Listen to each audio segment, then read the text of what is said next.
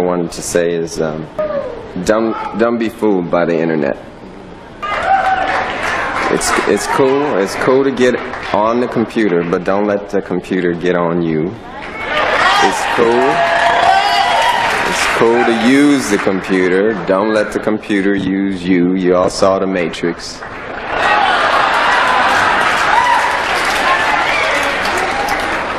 Our newly crowned King Charles III, whose lifelong passion for the arts we will be celebrating throughout the show. He himself, of course, is a painter, an artist, the artist formerly known as Prince. There is a war going on, the battlefield's in the mind, and the prize is the soul. So, let's be careful. Be very careful.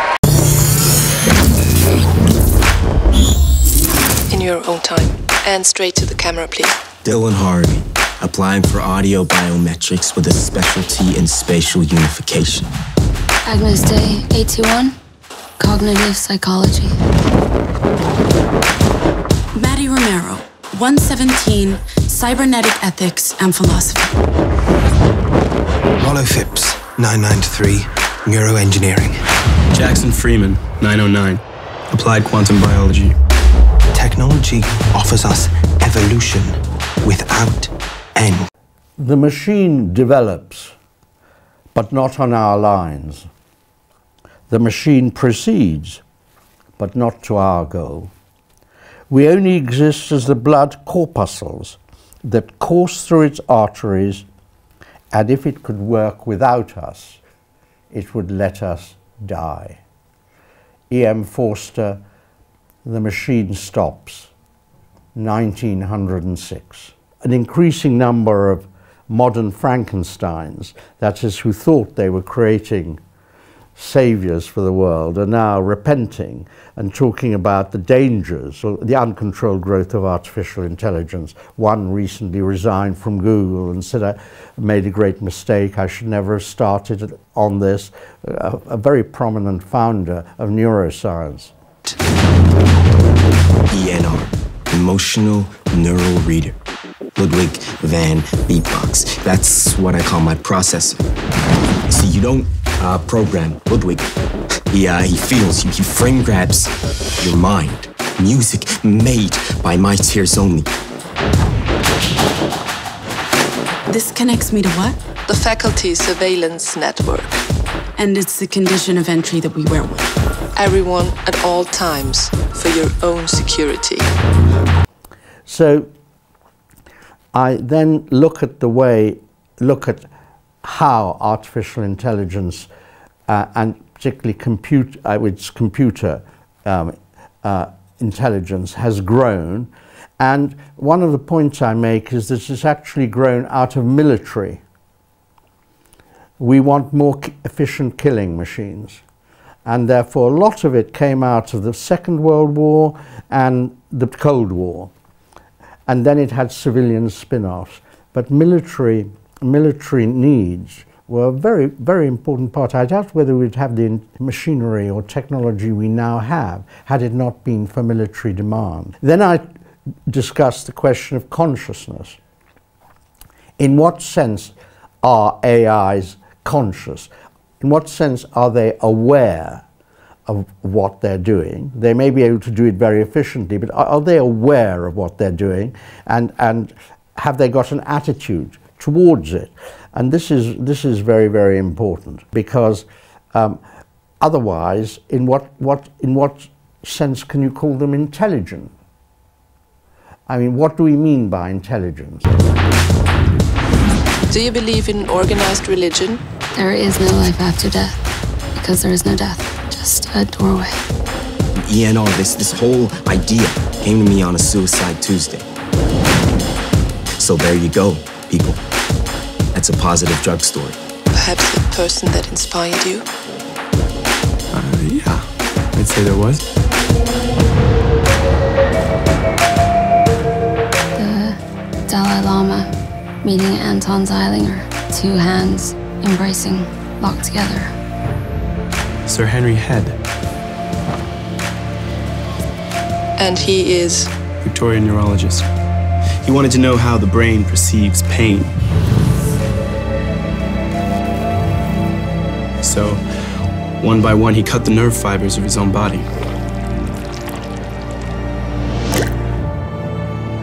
To get somewhere, sometimes you gotta go too far. The contraceptive pill was the first transhumanist technology, and that in fact, I mean, today, you know, people there's been a lot of chat about transhumanism recently, and people think of us humans merging with machines, or giving ourselves robot arms, or grafting tentacles onto ourselves, onto our faces, or something unhinged like that. But in reality, if we take as a sort of basic definition of transhumanism, the idea that we can and should upgrade our human physiology potentially indefinitely in line with our desires, then the contraceptive pill is the first transhumanist technology, because that was it's a total paradigm shift in what medicine is for, because it doesn't set out to fix something that's wrong with me, like a broken arm or a kidney that's not working properly. It sets out to break something that's working properly in accordance with desire. And then I say that really, where do we get our intelligence from? And most neuroscientists say, well, it's just part of the brain, but it's a very complicated part of the brain.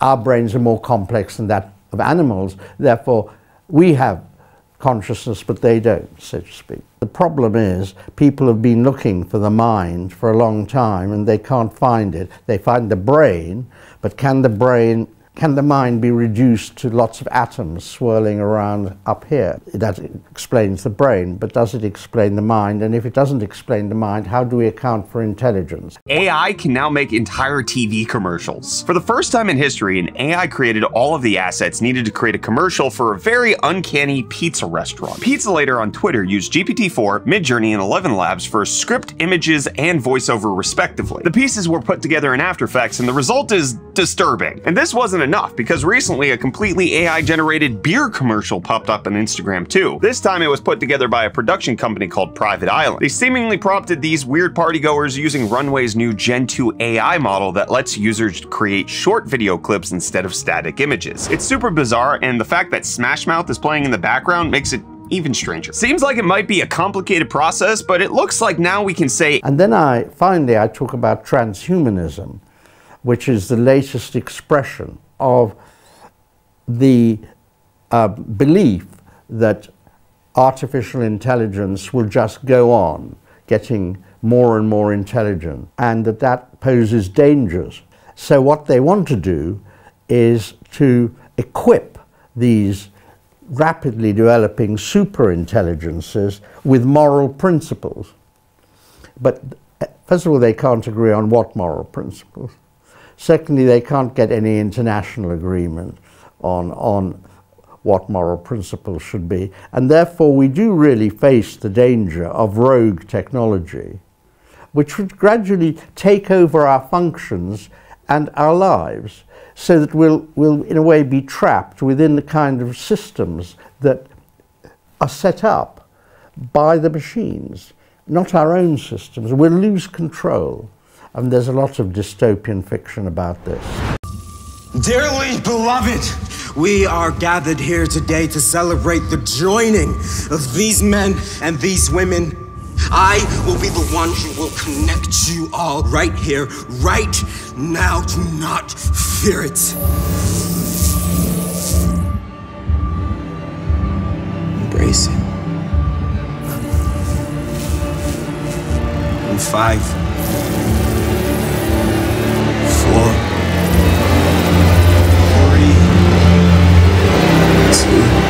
Too late to stop now.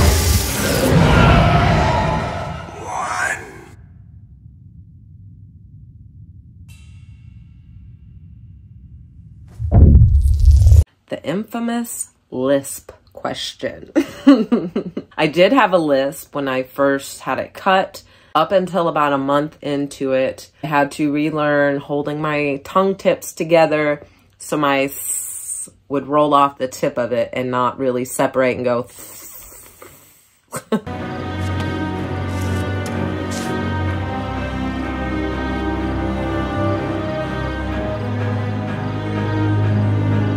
will choose to collapse one reality, to bring it down. The other will be forced into existence.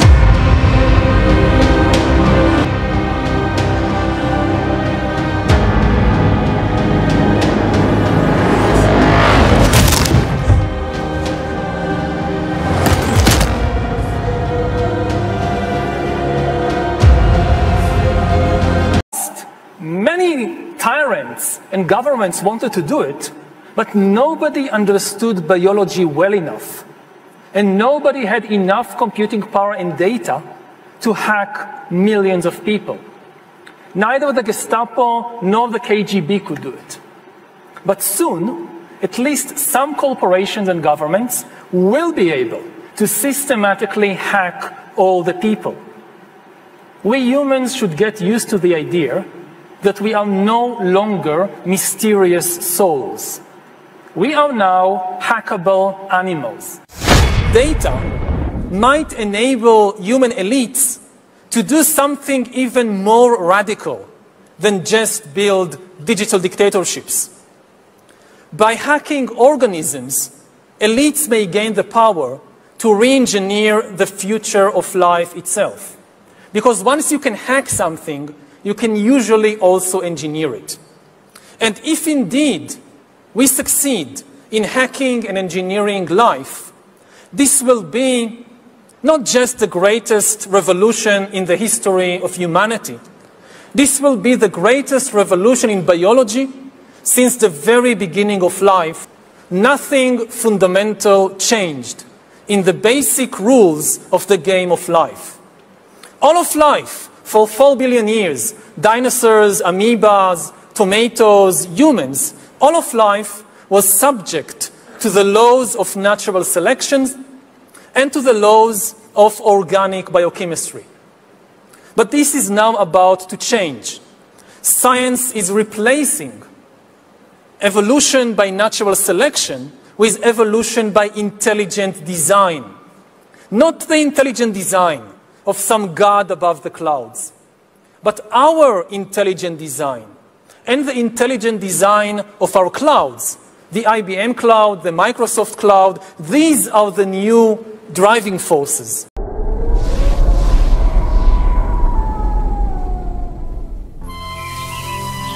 From the imagination comes the story of a man. Joe!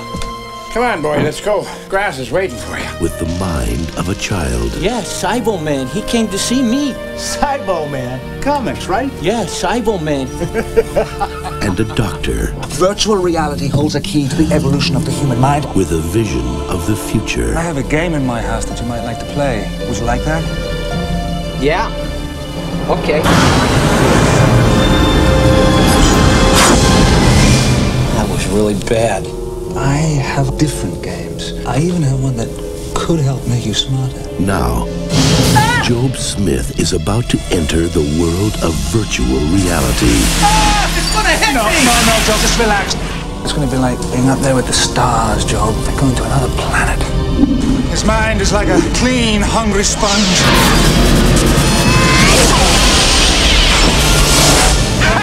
I just graduated to the next level, Job. You're not the lawnmower man. Well, you've certainly changed. I don't know how you did it, but I approve. I absorbed Latin yesterday in less than 2 hours. Joe, where are you? Oh, Joe. A world where the normal course of events can suddenly turn inside out. You realize, Dr. Angelo, that my intelligence has surpassed yours. The imaginary becomes real.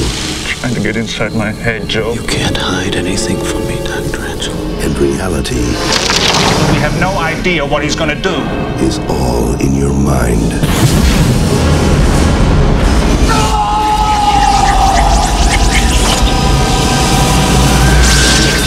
The Lawnmower Man. For me, the entry point for artificial intelligence is movies. And I'm wondering if you think that there's a film out there that's got artificial intelligence right. Most AI movies, futurist movies, show one AI that's fighting for domination against the humans, or it's one or two groups of humans fighting for control of the AI. The war against the machines. I would recommend that we put the unit back in operation and let it fail. Her was actually a pretty good depiction because there wasn't one AI. Everybody had an AI. And that's what we see in the world today. You're dating your computer? She's not just a computer. There's not one or two AIs. There's 1 or 2 billion. Every smartphone is an AI, and it's connected to the cloud, which can multiply its capabilities thousands or millions fold. Her is showing you what these devices will evolve into. They will be at human levels. We'll have relationships with them. Samantha was Theodore's assistant and helped him with information and his schedule, but it was also his companion. I've never loved anyone the way I love you. Me too. That was a fairly realistic depiction, and the screenwriter and director said they based the movie on my ideas. Within 15 years, he predicts all cars will be self-driving. Virtual reality will seem 100% real. More mind-boggling, by the 2030s, he predicts leaps in nanotechnologies. Microscopically small robots will eradicate all diseases.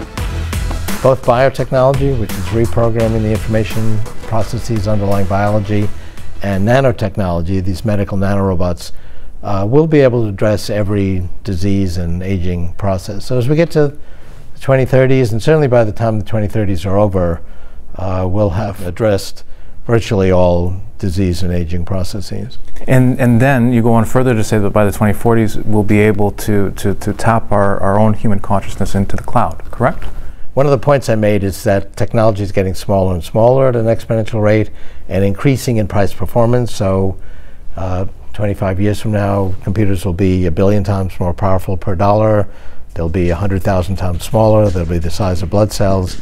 They can go inside the brain and connect the neocortex to the cloud wirelessly. In other words, our brains converge with intelligent machines. The result, a colossal expansion of human intellect. What are the advantages, from your perspective, of having this kind of superhuman intelligence? Intelligence is the only thing that enables us to solve problems. Life expectancy was 19 1,000 years ago.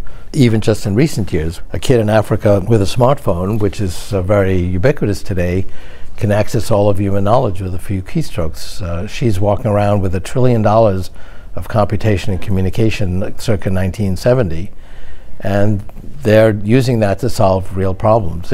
We still have problems today in the world, and the only way we're going to overcome disease and aging and poverty and environmental degradation is through greater intelligence. What do you say to people that are concerned when they hear that computers might in a very near future trump human intelligence and develop consciousness? What do you say to assuage their concerns about a dystopian future?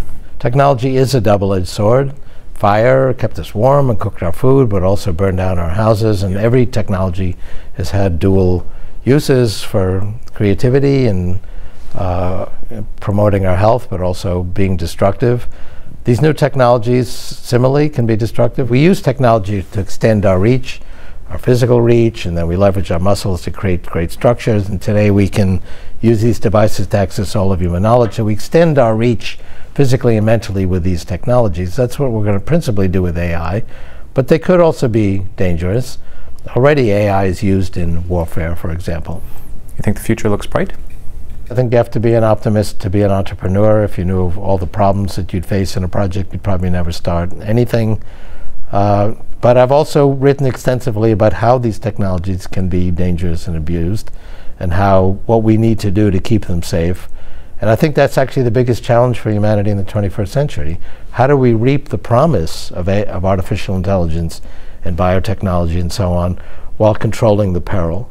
And I think we can do it, but not if we don't pay attention to the problem. Ray Kurzweil, thanks very much for making the time. My pleasure. Chapter 13. And I stood upon the sand of the sea, and saw a beast rise up out of the sea, having 7 heads and 10 horns, and upon his horns 10 crowns, and upon his heads the name of blasphemy. And the beast which I saw was like unto a leopard, and his feet were as the feet of a bear, and his mouth as the mouth of a lion. And the dragon gave him his power and his seat and great authority. And I saw one of his heads as it were wounded to death, and his deadly wound was healed, and all the world wondered after the beast. And they worshipped the dragon which gave power unto the beast, and they worshipped the beast, saying, Who is like unto the beast? Who is able to make war with him? And there was given unto him a mouth speaking great things and blasphemies, and power was given unto him to continue 42 months. And he opened his mouth in blasphemy against God, to blaspheme his name, and his tabernacle, and them that dwell in heaven.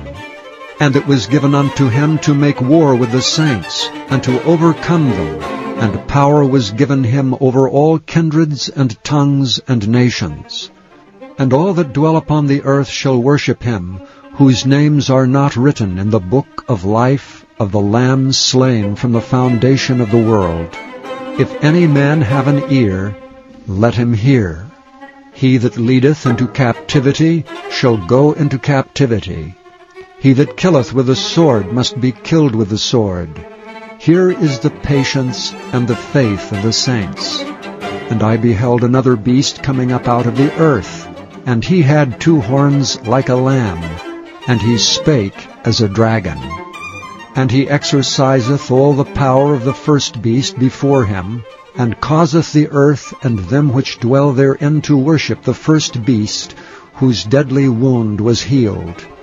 And he doeth great wonders, so that he maketh fire come down from heaven on the earth in the sight of men, and deceiveth them that dwell on the earth by the means of those miracles which he had power to do in the sight of the beast, saying to them that dwell on the earth, that they should make an image to the beast, which had the wound by a sword, and did live. And he had power to give life unto the image of the beast, that the image of the beast should both speak, and cause that as many as would not worship the image of the beast should be killed. And he causeth all, both small and great, rich and poor, free and bond, to receive a mark in their right hand or in their foreheads, and that no man might buy or sell, save he that had the mark, or the name of the beast, or the number of his name. Here is wisdom. Let him that hath understanding count the number of the beast, for it is the number of a man, and his number is 666.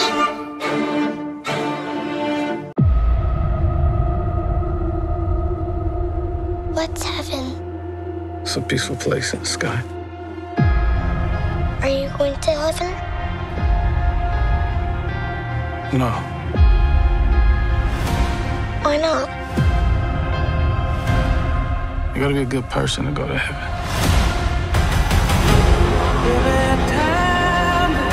10 years ago today, the artificial intelligence created to protect us detonated a nuclear warhead in Los Angeles.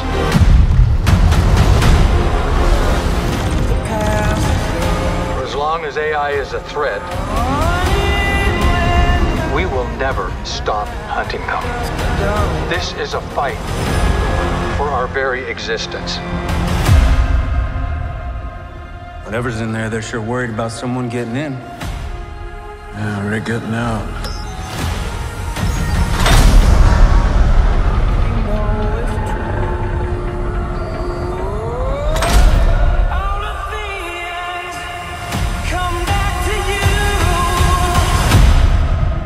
We're the same.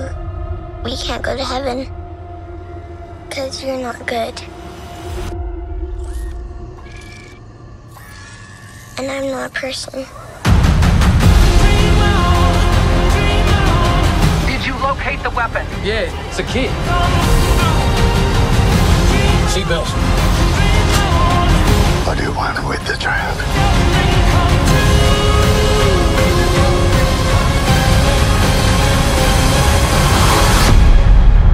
We are this close to winning the war.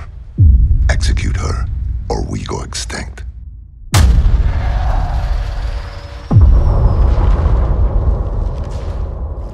They're coming to get me.